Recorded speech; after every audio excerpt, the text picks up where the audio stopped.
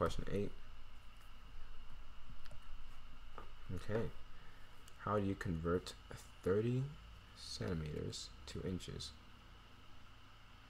Well, hopefully we've kind of gotten a grasp of this, but same concept.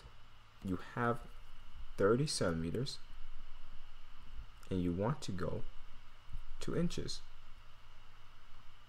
Alright, so that is how that would work. Make sure these units cross out. So centimeters in the denominator. And now let's see in terms of length and distance. 1 inch is 2.54 centimeters. 2.54. Okay. Units, as you can see, will cross out when we try to solve this question. Okay, let's get onto our calculator. 30 divided by 2.54, and really 11.8, or if we round it based on the significant digits, we get 12 inches as our answer. Okay, and that would be how you convert it. So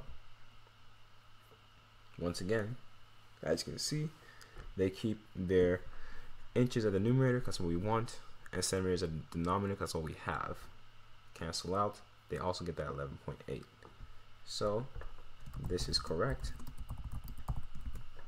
And let's move on. So now with that,